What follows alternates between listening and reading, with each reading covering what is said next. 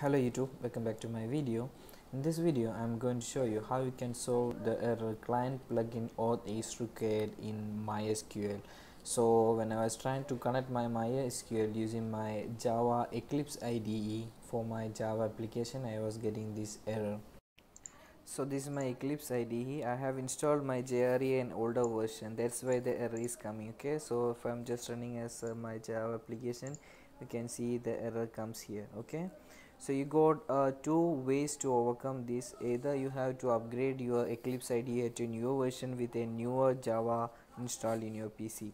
So if you don't want to update that, the method you have to do is you have to put a MySQL connector, an older one.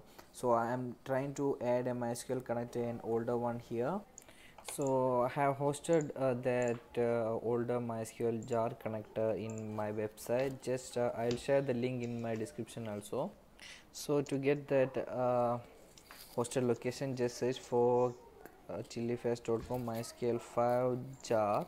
So you'll get the link to download it, MySQL connector jar. Okay, just select that and click that rar file to download the connector. Okay, so once it is downloaded, just extract it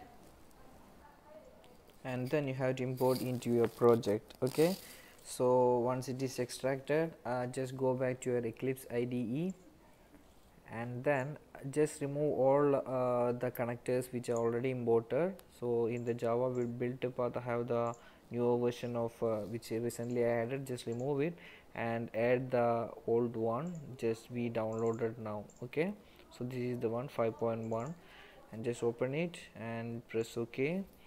And now you can try running the application. Here you can see it's running perfectly, just directly connected to the MySQL database now.